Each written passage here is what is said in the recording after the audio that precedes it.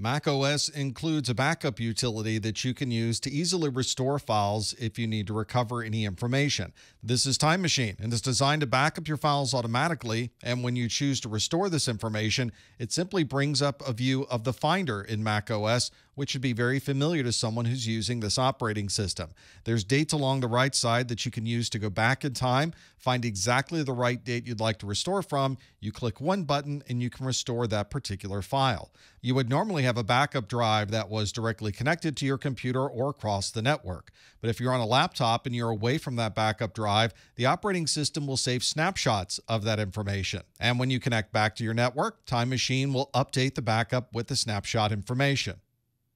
Here's the Time Machine interface. This shows me the Finder user interface in the middle of the screen that shows all of the files in the current folder. On the right side of the screen are the dates that this information was backed up. So you can view all of the updates from today, the updates from yesterday, and you can even go back months in time depending on how much space is available on your backup device.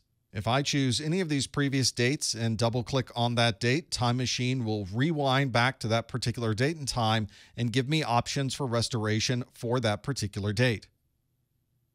If you're a system administrator for a Windows operating system, you're probably very familiar with using images to be able to back up and restore information.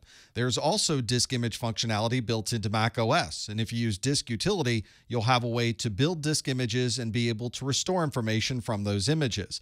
The Apple disk images are called DMG files. These disk image files can be easily created and mounted on any macOS system. It appears as if it's a normal file system, but it's really an image file that you're working with. You can also use the restore feature within Disk Utility to be able to restore all of the information from an image. This makes it very easy to back up a large section of a drive and then be able to quickly restore that at any time.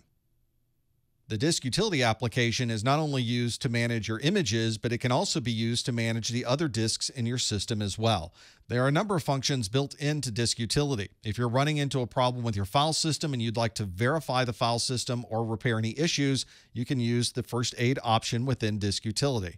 If you're adding a new drive or you want to modify a partition, you can make those changes to the partition within Disk Utility and then use the erase function to format that partition.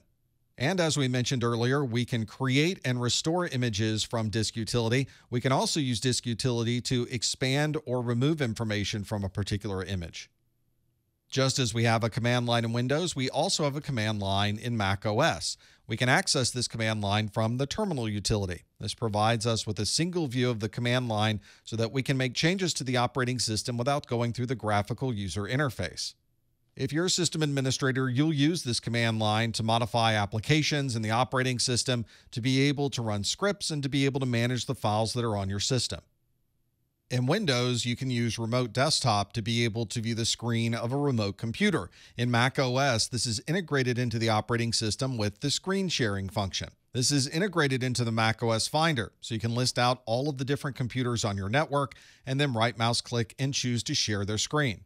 You can also use third-party utilities that are compatible with VNC, which is the Virtual Network Computing, which is the screen sharing technology built into macOS.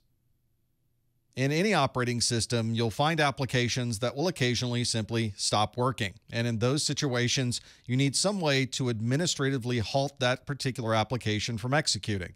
You can do this in macOS by using the Force Quit option. This is a Force Quit view that lists out all of the applications that are currently running, and you can simply select that application and press Force Quit.